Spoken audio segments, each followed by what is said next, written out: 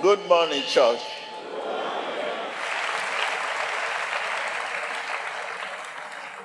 You are very good in receiving prayer, but you are not good after the prayer. Tell your neighbor, you are a good Christian in receiving. After receiving, very, very bad Christian.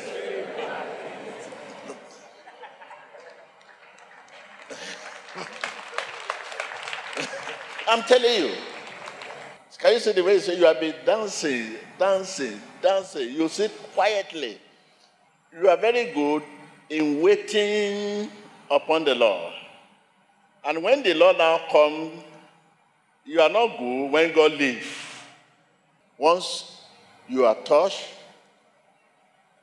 after that touch, must follow by absolute trust in God that He is now working out the answer.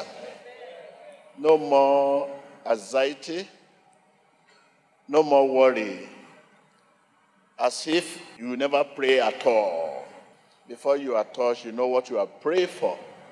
And once that touch, absolute trust. In who? In that process, there is no anxiety, no worry, no tension. Leave it for God once you are touched. But after the touching, and you are still worried, as if you never pray at all, it's a waste. Such a touch is a waste. Christians all over the world today, all they know is pray for me.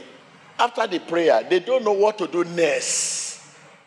That is why you see them fall into anxiety, full of worry, as if they never pray at all. You have diabetic, and the doctor have given you a tablet you must take every hour or some hours. And you are here in the synagogue, sitting down with your tablet inside your pocket. Because anything can happen. As you are sitting down, if you don't use your tablet, your belief is that you collapse. Now, you are holding your tablet. After the prayer, you now begin to ask yourself, will I use my tablet again? Or I should not use my tablet? I need to see man of God and ask him whether I should still use my tablet or not. Let me tell you what Jesus said. Jesus says, if you don't trust him with your tablet, you can never trust him without your tablet.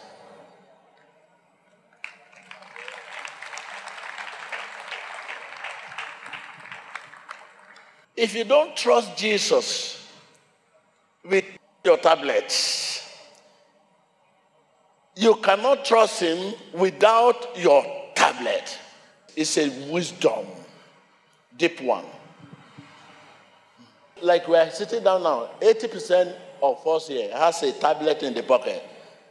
Hypertension, very common one. When I was touching a man there, he fell down. The hypertension tablet dropped on the floor. You know what happened? When he fell down, immediately I left the place. He woke up, I ran and carried his tablet. He quickly ran. I was looking. The drug in his pocket fell. Immediately he stood up. The next thing, he quickly went to grab his tablet and put it in the pocket. Why? In case I'm not he, I don't want to die. You know, it's very difficult to trust something you receive free. Something you receive free is the most difficult thing to trust. A man just look at you and say, I give you this lesser G of 25 million. I don't know this man. I have never met him before. Give me. You can never believe. You only believe someone whom you have served in one way and the other. He has sent you an errand. You have done something for him in the past. You have helped him in the past. If he gives you such a lesser G, you cannot doubt it. So in the same way, when Jesus sees you, he hears you perpetually free. It's always difficult to believe. Compared to where you have spent millions, you have spent fortune, and where Jesus just touch you and say you are here, it's always difficult. It takes the grace of God. Take this proverb, it will help you. If you cannot trust Jesus with your tablet, you cannot trust him without your tablet. There's a way Jesus do things. It's not you that will ask Jesus whether I should not use it or not. If you don't believe in with tablet, you cannot believe in without tablet. So if Jesus does not want you to use it again, naturally you just forget it. You'll be absent. Second day, third day, you don't remember. I have not been using this thing. Oh.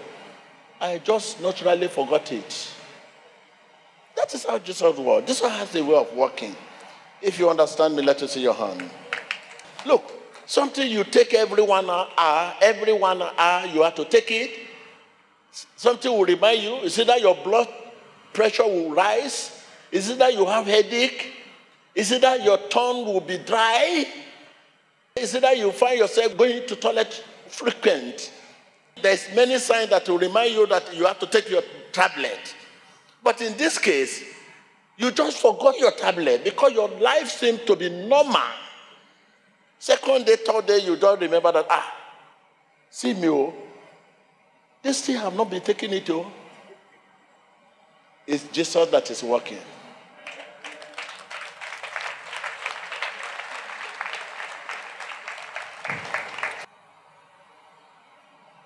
He has the ability to block the sense of your memory. If all the symptoms you are seeing, you cannot see it again. It is when there is symptom, your body is warm, headache, throat is dry, you cannot sleep, you have serious headache, that will remind you your drug. Healing don't just come with that message. Healing comes with message. Deliverance comes with the message. If you have not been grounded with the word and you receive healing, you will likely lose the healing. Tell your neighbor. If you have not been grounded with the word of healing and you receive healing, you are likely to lose the healing. If you have not been granted that, if you have not received a message concerning that healing, message is maintenance. It's like giving you a car without teaching you how to maintain it. You just receive a car, a brand new car, and you are ignorant of maintenance, how to wash the car, how to change the tire, how to pump the tire, how to clean the glass. You don't know anything about it. It means that vehicle will soon knock down. You must have thorough knowledge of how to maintain that vehicle. You must be grounded with the word to maintain healing, to maintain salvation, to maintain deliverance. You must be grounded. Some of the challenges we are facing is simple. I make the word first place. I exalt the word of God. I make it first place. I make my schedule around the word of God. Your practice has not been like that. That is why it's difficult for you to trust in God's word. I make my schedule around the word of God. I take it first place. I exalt the word. I disagree, I agree. I agree with the word of God, and I disagree. I disagree with any condition, any situation, any circumstances that contrary to the word. I disagree. And I agree with the word of God. I choose to agree. But when you are making your schedule, you don't carry God along. You don't carry God along. Already you have made your schedule today. When you leave here, you are going to the meeting. You must leave here so time and that so time. You don't carry God along. We have not been grounded. When we are grounded in the word, You take it first place. You exalt the word. How do we wait and believe that he is working out the answer? How can we wait without worry again? Without worry over the situation? When a man of God says, you are healed in Jesus' name, say amen. And you will no longer worry, anxiety, as if you never pray at all. So this is message you need to receive now. Because if not, ignorantly, you will continue to lose your healing, you continue to lose them. Why receive them, you lose them. Why receive them, you keep lose them. Because that worry alone nullify your blessing. You say, man of God, I'm having a headache. I say, be healed in Jesus' name. And I turn back, and immediately you start saying, I don't even know whether I'm here now. That statement alone nullify that healing. Because you begin to compare where you spend millions to receive healing and you are not receiving healing, compared to where somebody will just touch you and say you are healed. No, I don't know. This healing, this kind of healing, I don't know.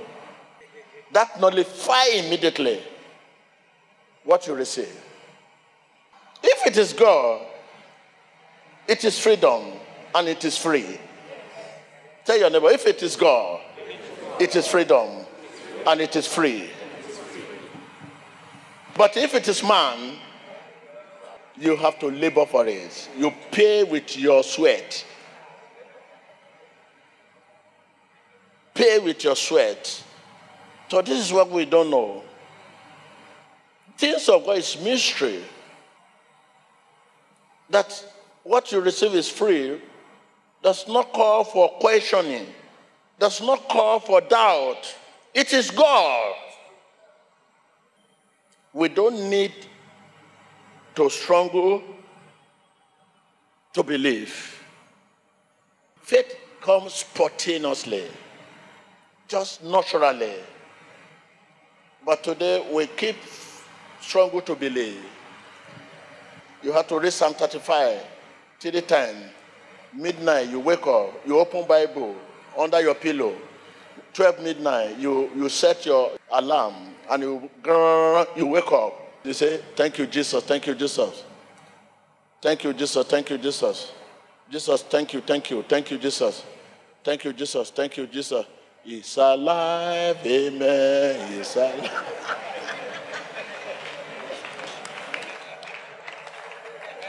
We don't need to struggle to do what? To believe. Believe is natural. It's natural. Many of your children in the past, they abandon your house. They abandon their family. They say their father is a drunkard. They abandon them. They say they are born again. Serious one. You could not find them. But suddenly now today, they are back to the wall. When you are struggling to believe, you will still come back to the wall. When you are struggling to accept Jesus, you will soon leave Jesus.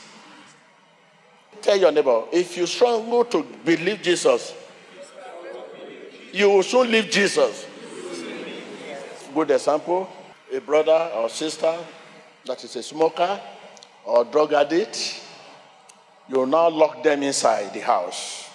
You are not going to smoke, you are not going to drink today. You lock your son inside the house. You say he must fast for 3 days. It's not from his it's not from his heart to fast. You know, this is our brother and our son. They are very tough. You now study him. You have been telling him that you are a drug addict. So you follow me to church. He said, no, I'm not going to church. Anytime you go to church, he will go to the club. One day you will now set it up. You call your pastor. You deceive him. You lock the gate. And your pastor is in there. He said, 3 days fasting. He said, please, I'm not fast. You must fast. They took the everything, the food, no food, nothing. You want to force him to be delivered? No, it's not possible. Why you are telling him to come to church and he refuse? You can, because of him, pray and ask God to touch him. While he's in the nightclub smoking, he will just leave that place one day. It could be head by headache, or something will happen and they will bring him home. By the time he will realize himself, say, Mommy, I'm sorry. I'm tired of this life. He will not know that it's your prayer. Then you take it up from there.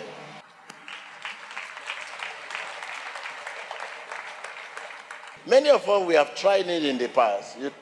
You struggle to believe, but later you're becoming worse in unrighteousness. We don't struggle to believe. Belief is natural, it's spontaneously. Let me tell you, when you work harder to get something and you could not get that thing, it's very frustrating. You work, you labor, and at the end of the day, you could not achieve that. It's very, very frustrating. But when you don't work harder, you live it naturally. Look at what I said. Work as if everything depends on you and pray as if everything depends on God. Things of God is a decision. You just sit down and say, God, I'm tired of my former life. I want to take a new life. Simple. Take a decision and start your prayer from there.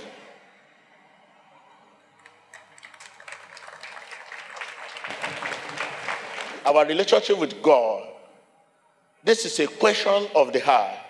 In our heart, whom do we trust? So when we start praying now, you begin to move your body. You begin to move your body. You begin to move your body. How do we know that your heart is also moving like that?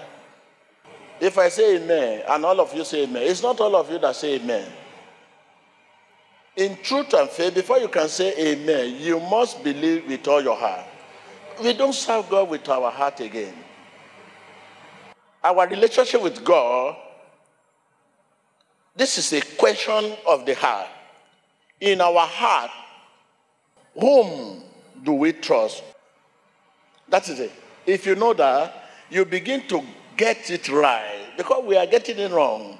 No matter how educated you are, if you apply your education to serve God, you get it wrong. The person you trust in your heart is your God. Whether it's tree, whether it's palm oil, whether it's water, is that your God? Yes. The person you trust in your heart is your God. So you say, it's Allah, amen, it's Allah. You keep saying that to God. Whereas in your heart, you don't trust God with your heart. The person you trust in your heart is your God. Not the person you worship. Faith is of man's heart. Faith is a heart that believes God. So whom you trust in your heart is your God. And then we don't trust two things with our heart. But with our body, our confession, we can trust million things. But with our heart, just one thing we trust. If you have been trusting God with all your heart, God will only, not one of those things. You want to hold me to say, this morning I will go to church. When it is 12, I will leave. I will go to my community meeting. You are comparing God. God should not be compared. If you have trust God with all your heart, you will not compare God. What you trust in your heart, you can never compare anything with what you trust with your heart. But with your mouth, with your confession, you can trust thousands of things. But with your heart, only one thing you can only trust. What you trust with your heart can move you from this place, as we are talking now. If you receive a phone call that, hello, that $1 million is ready now. You just tell your neighbor, say, where is Usher here? Where is the usher? They say, that man is usher. I'm pressed. I'm pressed. Because we know how to lie. If you want something, we can crook lie within a second. Immediately you tell your colleague to help you. I'm pressed. I'm pressed. You may not even mind to say, I have diabetes. Because you want to leave that place immediately. They will now rush to call Usher for you. Usher, you will not be the one to talk. People want to help you. They say, help this man, he's pressed. You now, in order to get your way, you now hold. Till you get to the restroom. By the time you get to the restroom, Usher will say, this is the toilet. Okay, thank you. You lock there. You will now call the man back and say, you mean that is duo is ready? You mean it's ready? Because I can't hear you well. TB Joshua was talking. There is so much noise. Whether you heard him well, but you would like to hear it so that it will gladden your heart. I said that $2 million is ready. So you can come immediately so that you sign a check. I'm not around now because I will be traveling to UK this evening. Okay. Now, give me 2 minutes. You will now finish, you just rush out. You abandon your car. You know, bike is very fast.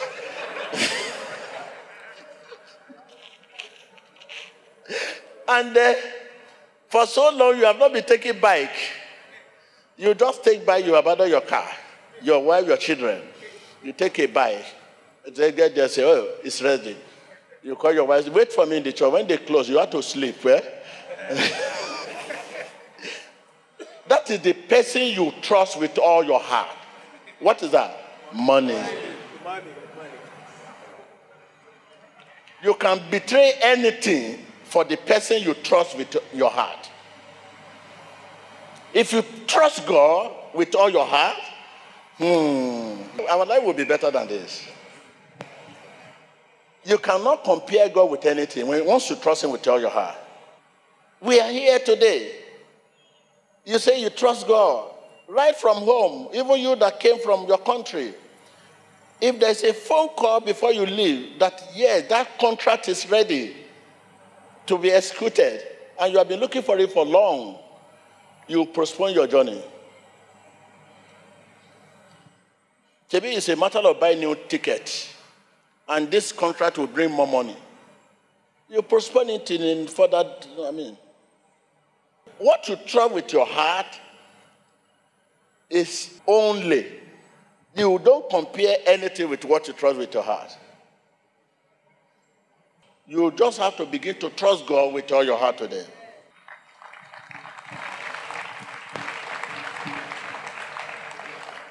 Heart is a place where you cannot trust two things. It's not possible. You trust God in your heart, you trust money in your heart, it's not possible. You just have to trust one. That is hard for you. You can confess Jesus is Lord, and at the same time confess other thing, but in the heart, only one thing is allowed to work there. So your relationship with God is a question of the heart. In your heart, whom do you trust?